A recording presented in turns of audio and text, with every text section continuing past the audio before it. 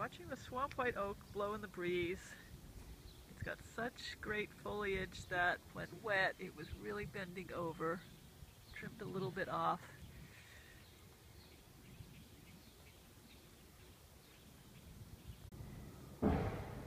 These leaves, some of them are huge and beautiful, very velvety on the back.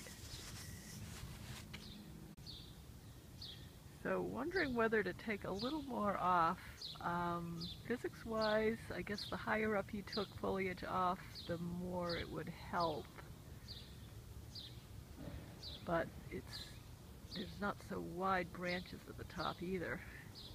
The wide ones are down here. That one, but that one is really coming off the north side of the tree.